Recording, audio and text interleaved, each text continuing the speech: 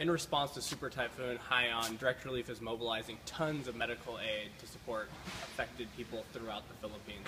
Direct Relief is mobilizing this $2.2 million shipment, 28 air freight pallets that's going to be immediately airlifted from Santa Barbara today, which will arrive in the Philippines any day.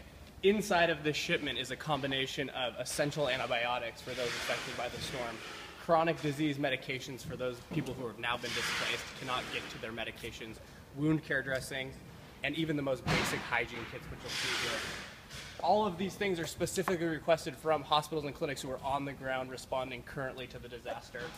Direct Relief will continue to send medical aid as long as needed to help those folks affected by Super Typhoon Haiyan.